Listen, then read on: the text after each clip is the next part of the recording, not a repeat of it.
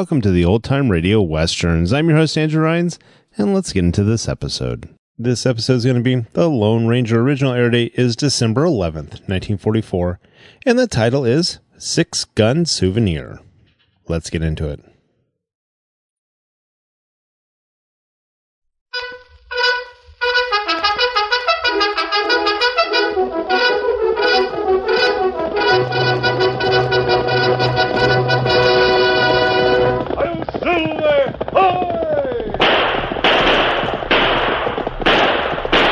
A fiery horse with the speed of light, a cloud of dust, and a hearty hi-yo Silver, the Lone Ranger.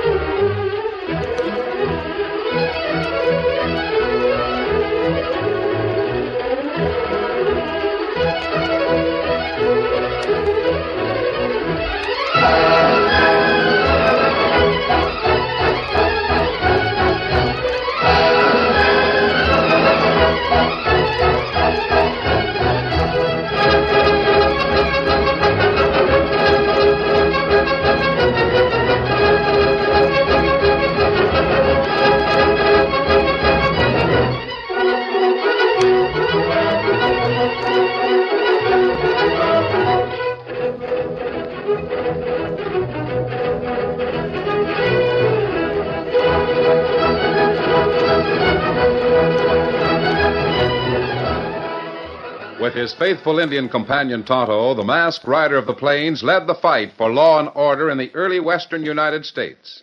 The stories of his strength and courage, his daring and resourcefulness have come down to us through the generations.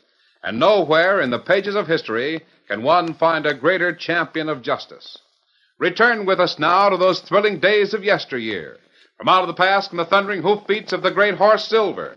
The Lone Ranger rides again. Come on, Silver! Hurry, big fellow! I'll Silver! Away!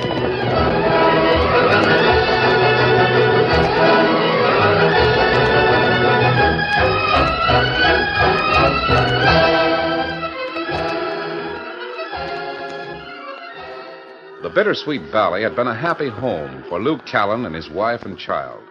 The man had worked hard, determined to create a lasting peace and prosperity on the new frontier. When Callan's wife died, the boy Bill had grown nearly to manhood. And Luke Callan was proud of his son. He was proud of the heritage that he was able to pass along to the young man. Then the trouble came.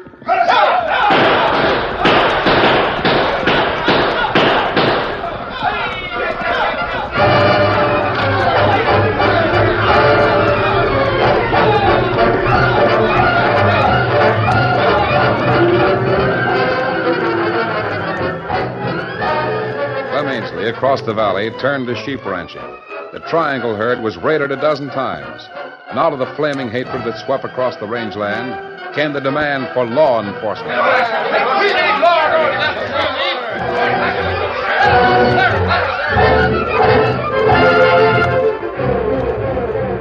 Young Bill Calhoun responded. When the election took place at the town of 5 Mile, the boy was elected by an overwhelming majority. It was many weeks later that Lou Calhoun rode into 5 Mile and dismounted directly in front of the sheriff's office. Steady. As he entered the small room, Calhoun could see his son Bill seated at a big desk, and 5 pointed stars showing plainly on the young man's shirt front. Hi, Dad. Have a chair.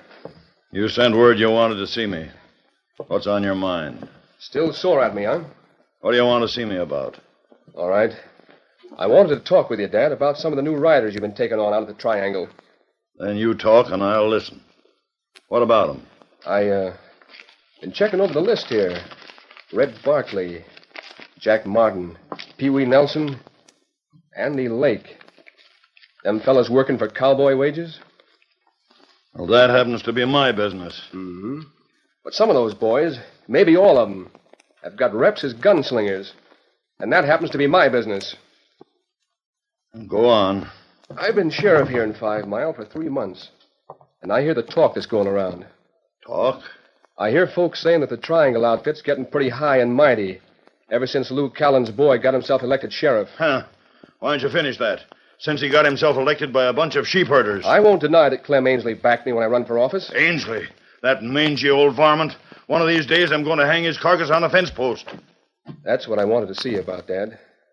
What? You've been making a lot of fight talk about old man Ainsley ever since he started bringing in sheep on this range. Sheep? Those smelly, blatting, grass-killing... Now, hold on, Dad.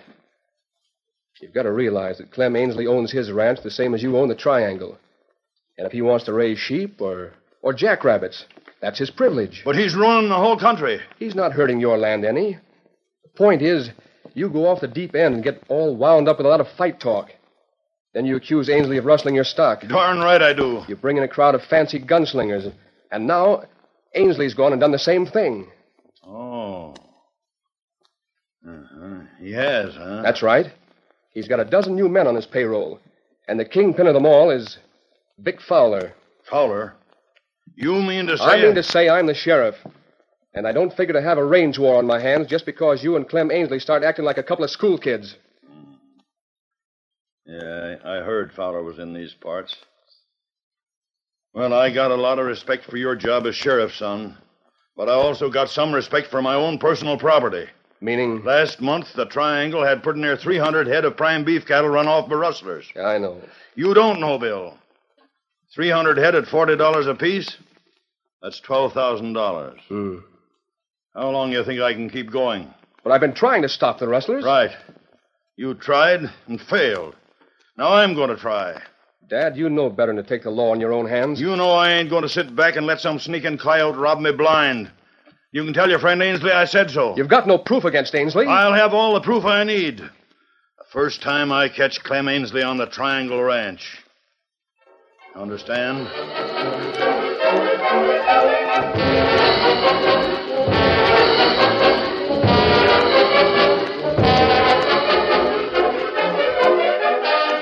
It was late afternoon. The sound of excited voices out front brought Sheriff Bill Callan to the door of his office. Callan saw a stalwart Indian riding up on a paint horse and leading another horse. The sheriff needed only one glance at the figure slumped across the saddle of the second horse to realize that the man was the sworn enemy of his father. The man his father had threatened to kill, Clem Ainsley. What's happened here? Me find this feller on trail, maybe 5-6 miles west of town. West of town? Why that... Don't say it, Sheriff. 5 miles west of town, it'd be on the Triangle Range. Oh, hello, Fowler. Is he... Him plenty bad hurt. You get doctor right way. Clem. What happened, old-timer? Somebody go over to Doc Sawyer's. Tell him to hustle over here. I'll go, Sheriff. Was heading for town. Saw your dad coming. Then what? Cut across the south draw. Figured he wouldn't see me, but... But he did see you, huh, Clem, and cut down on you. Keep your mouth shut, Fowler, or I'll shut it for you. Yes, sir. Sure. Heard rifle shot. That's all I remember until Injun found me. Stand back. Here come doctor, fella. Never mind. Don't need doctor. No. All right, Sheriff, let's get a posse together and head for your old man's Triangle. Now, wait a minute. When I want a posse formed, I'll let you know. Yeah? You ain't figuring on letting your old man get away with cold-blooded murder, are you, Sheriff? I'll see here, Fowler. You heard Clem say how he tried to avoid meeting Lou Callan. And everybody knows Callan's been laying for Ainsley for a long time. But that doesn't prove Ainsley's dead and I'm running his outfit. I'm going to swear out a murder warrant against... You're going to serve it.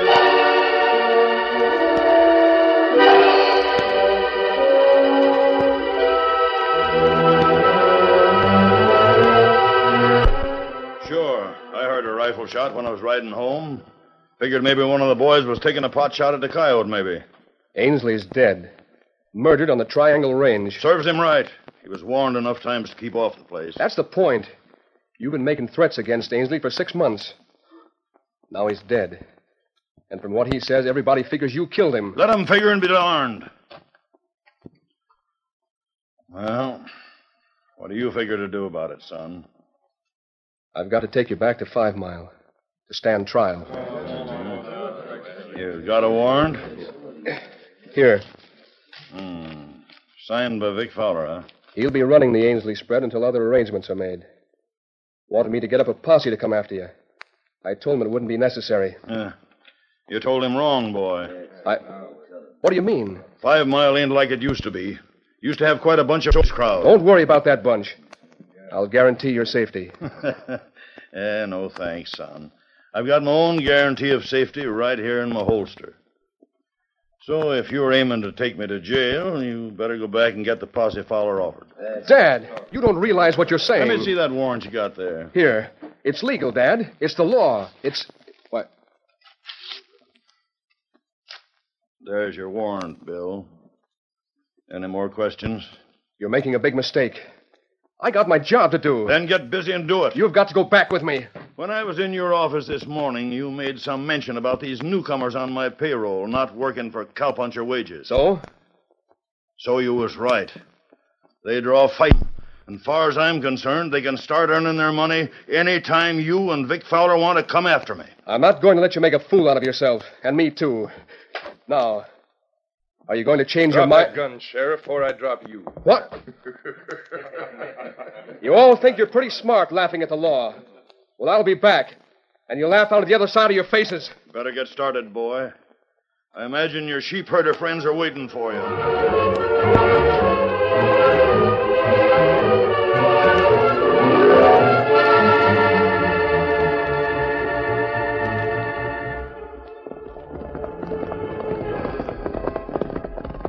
Silver. Old fella. Easy now. This the place, Tonto? Me find Ainsley fella right here in brush alongside trail. Steady, Silver. Let's take a look around, Tonto. Ainsley fella say him heading for town. Say him see Lou Callan. And tried to avoid a meeting, huh? That's right. Ainsley say him ride down here into South Draw so Callan not see him. Mm-hmm. This is a perfect spot for an ambush from either side of the trail. Kimasabi. Riders in a big bunch. Quick, get the horses back out of sight. Here, Silver, come on, boy. Here, Scout. Take the horses back in the brush, Tonto. I'm going to hide here by the trail. See who those riders are. Come, Scout. Come, Silver.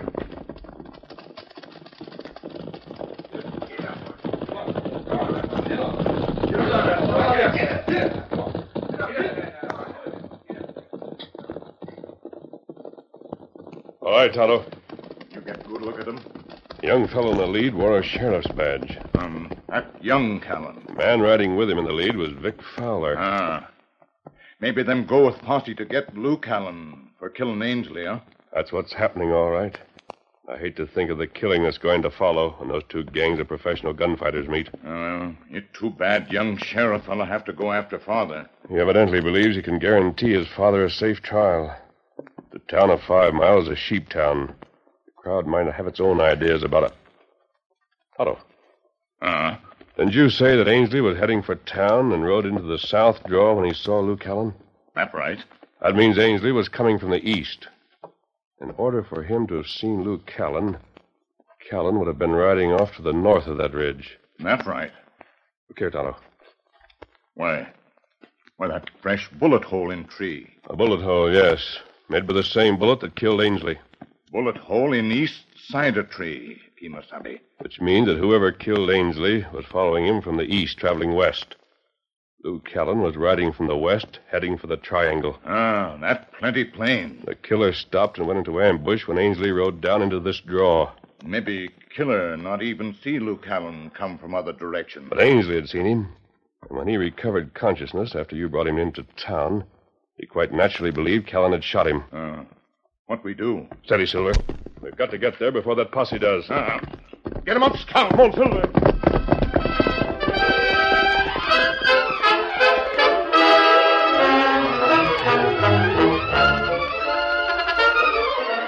curtain falls on the first act of our Lone Ranger story. Before the next exciting scenes, please permit us to pause for just a few moments.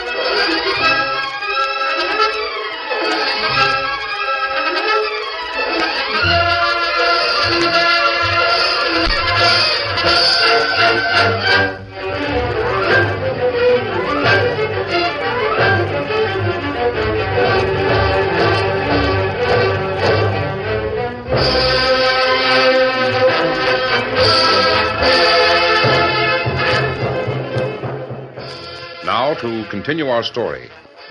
At the Triangle Ranch, Lou Callan spoke grimly to the group of hard-faced men about him. Boys, this trouble has been coming for a long time. Now, well, it just so happens that I didn't bushwhack old Ainsley, but he's dead, and folks think I killed him. Yeah. I ain't sorry the old buzzard is dead, but I am sorry that my kid is the sheriff, because it means I got to fight my own flesh and blood. He wasn't fooling when he said he'd be back with a posse. Well, we'll make it our business to be ready for him. If it takes war to clear things up, then... Pee-wee, what the blue blazes? Company coming, boss. 2 riders coming from town, really cutting the breeze. Could you recognize them? No, but they're coming like the devil himself was holding the reins. Nothing to worry over, just 2 riders. You gents just to be ready in case of trouble. Yeah. Hey, what the last man? Callan, you got to clear out of here and quickly. Yeah? Just why? Who are you, outlaw? Never mind who I am. Your son is heading this way with the posse. Yeah, I've been expecting him. That all you got to tell me? My friend and I just came from the scene of the killing. Well, what about it? If my kid wants to choose up sides against me, what's it to you? You want to fight against your boy? Don't talk silly. Of course I don't. But he ain't giving me any choice. I'll give you a choice. Come on, clear out of here quickly. Not on your life. I fight for what's right. So do I, Callan. And I can prove that you had nothing to do with the killing of Clem Ainsley. What? How can No you? time for questions now. Will you ride and help us to capture the real killer, or stay here and start a war with your own son? Boys, I'm going along with what this masked hombre is telling me. Come on, let's get out of here. Right.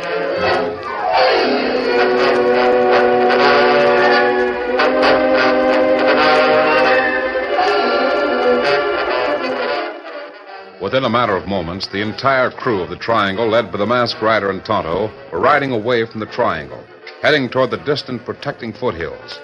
When the posse arrived at the ranch, they found the place deserted. The young sheriff, Bill Callan, felt secretly glad that his father had escaped. And yet, with heavy heart, the boy realized that Lou Callan's flight constituted an admission of guilt. Meanwhile, in 5 Mile, the townspeople were in an ending empty-handed, without the prisoner they'd gone after. So Lou Callan flew the coop, huh?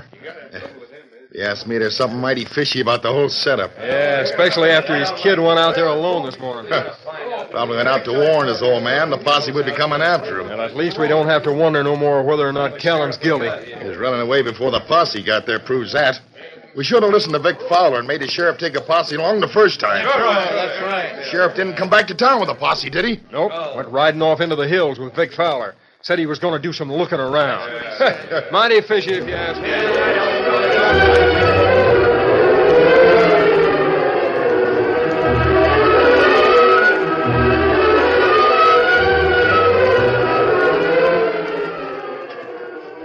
At a tumble-down shack far back in the foothills of the Triangle Range, the masked rider of justice spoke to Lou Callan and the men with him. And the bullet mark which Todd and I found on that tree is positive proof that you couldn't have fired the shot which killed Ainsley. Now the job is to find the man who did kill him. Meanwhile, to avoid a gun battle with your son. Kid's doing what he thinks is right, I guess. I don't envy him his job, not a speck. Well, if my hunch is right, your son will have a chance to do his job in a big way before tomorrow morning. What do you mean? I had another reason for wanting to get you and your men away from the triangle tonight, Kellen. What? Someone has been getting rich, raiding your beef herds.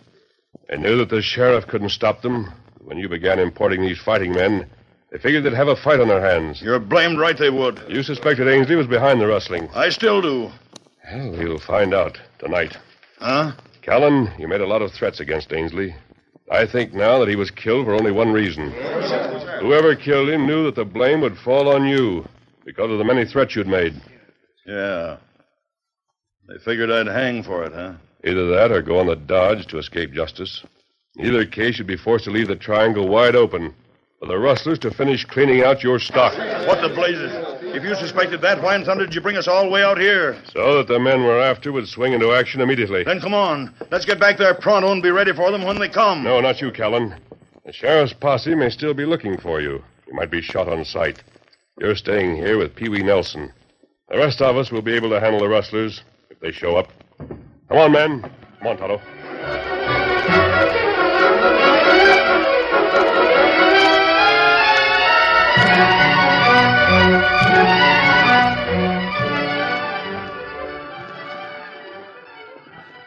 Listen. Riders come. And my hunch was right. Get ready for them, men. They're coming straight this way, coming after the main herd.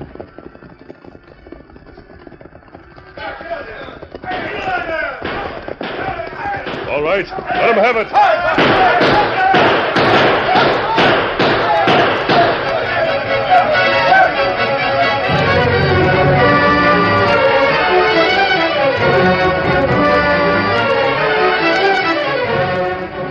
Meanwhile, in the hideaway shack where the fugitive Lou Callan and Pee Wee Nelson waited for word from the masked man. Doggone it, Lou. There wasn't no sense in my staying here. Someone's after the herd tonight. I ought to be with the rest of the boys.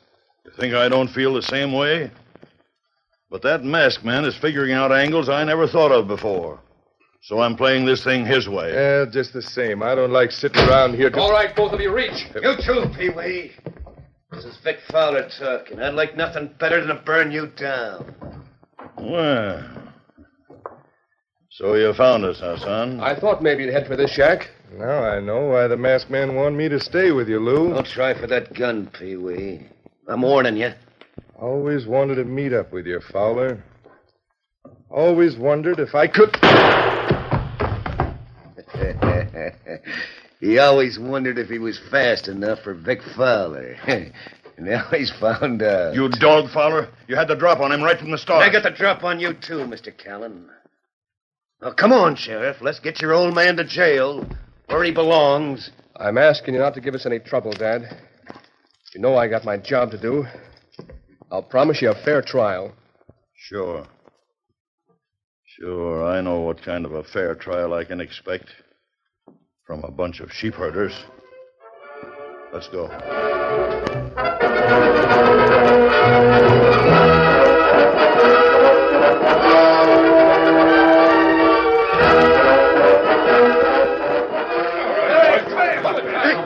Did you stop the cattle from stampeding, Tonto? Hey, easy with those ropes. I got a bullet in my arm. You're lucky it's in your arm, outlaw. That's all right now, Kemosabe. Good, fine. Take it easy. There.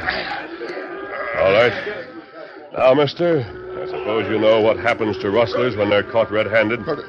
Oh, now listen. Get your prisoners on their horses, men. What are you going to do with us?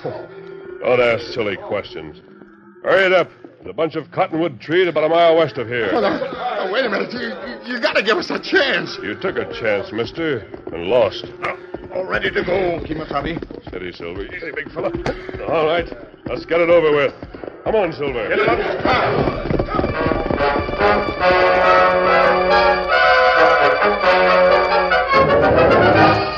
En route to the clump of cottonwoods, the masked rider confided in Tonto that he was bluffing. And if the bluff works, Tonto, we'll soon know who killed Clem Ainsley. Crook's plenty scared. You hang him. Here we are at the cottonwoods. Ho, Silver, ho! Hurry it up now. Get your ropes over that lowest branch. Tonto, bring those prisoners underneath the tree. One at a time. Please, you got to give us a fair chance. We was only obeying orders. Orders? What do you mean? If you want the man who was responsible for the steal and even for the killing of... Go ahead, mister. You can talk if you like. or we'll go ahead with the party. Get Vic Fowler. He's the one you want. It was him planned the whole thing. Even killed Clem Ainsley to put Luke Allen on the dodge. All right, men, take those ropes down. There won't be a hanging party tonight. Now, where can I find Fowler? I want to know if you're telling the truth. I ain't lying. Fowler and the sheriff went into the hills after old man Callan. The sheriff figured he was hiding out in the line shack back there. You men, get these prisoners to town and put them in jail until the sheriff gets there. Come on, Tonto. Luke Callan is taken prisoner by Vic Fowler. He'll never reach town alive. Get him up, Scout. Come on, Silver.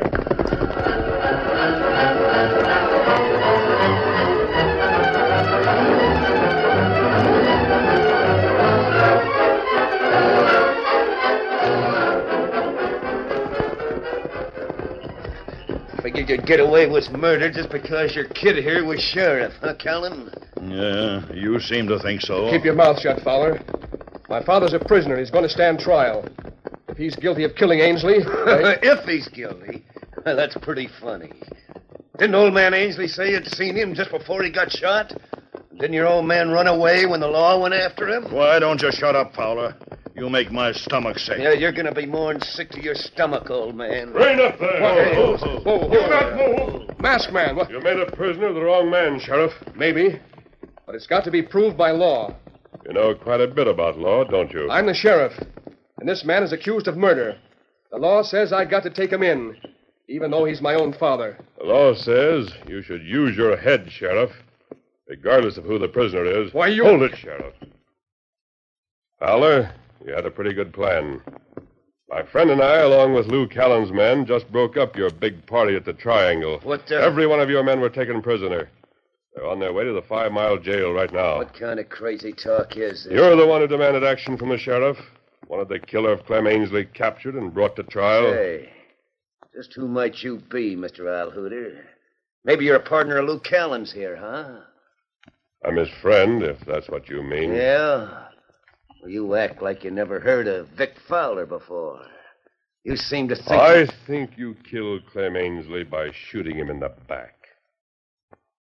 I think you're yellow, Fowler. What? Go on, bad man. Try it. You bet. There's your killer, Sheriff. You'll find a half a dozen men in jail willing to testify that he killed Ainsley, that he was behind all the rustling at the Triangle. You, Fowler, there's a present for you. A 6-gun souvenir for you to remember me by. Come on, Tonto. Well, of all the... Here, let me see that. What did he give you, Fowler? What kind of souvenir? What? Oh, it's a bullet. It's a silver bullet. Why, that masked man... Yeah, I'll finish it for you. That masked man was the Lone Ranger. Come on, Fowler.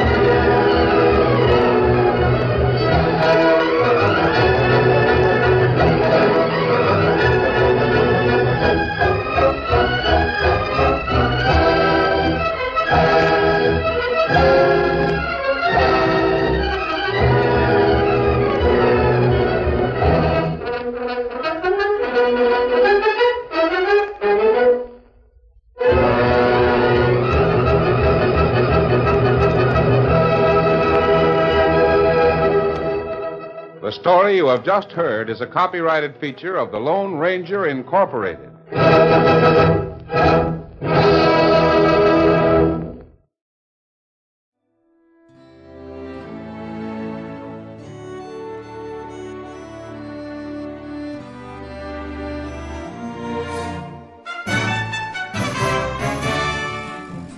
This has been a presentation of OTRWesterns.com, and we hope you enjoyed. Please take some time to like and rate our shows in your favorite podcast application. Follow us on Facebook by going to OTRWesterns.com/Facebook. Subscribe to our YouTube channel by going to OTRWesterns.com/YouTube. And send us an email, podcast@OTRWesterns.com. You can call and leave us a voicemail, 707-986-8739. This episode is copyright under the Attribution Non-Commercial Share-alike copyright. For more information, go to OTRWesterns.com/copyright. Have a great day, and thanks for listening.